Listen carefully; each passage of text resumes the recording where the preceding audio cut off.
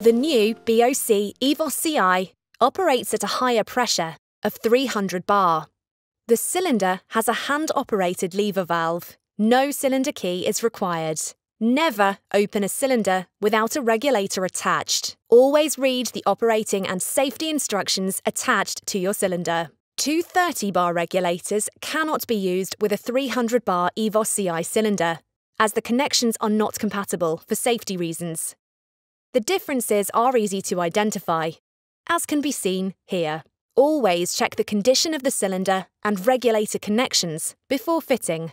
Never vent your EVOS CI 300-bar cylinders to atmosphere, and clean if necessary, using a lint-free cloth.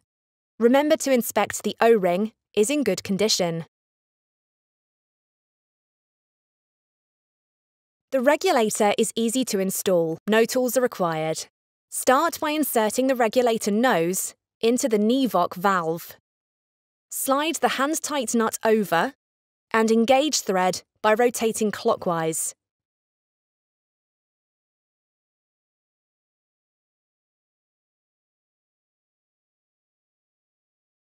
Continue until no thread is showing and nut is hand-tight. Always check for leaks prior to using connected equipment. Incompatible leak detect can lead to stress corrosion and cracking of the cylinder valve.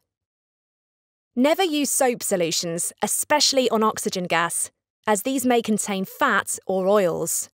BOC recommends leak check with T-Pol solution, available at any gas and gear stores. Once all equipment is connected, make sure the regulator PA knob is in the closed position before opening the cylinder valve. Open the EVOS valve slowly to remove the likelihood of regulator damage from rapid inrush of gas at 300 bar. Slowly close the EVOS cylinder valve, which should make a click noise on closure.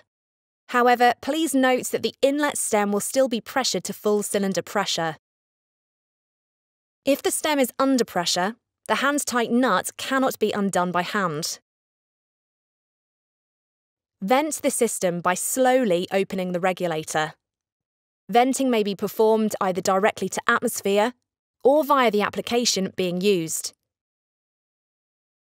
When all pressure has been released from the inlet stem, the hand-tight nuts can be easily undone by hand and the regulator removed.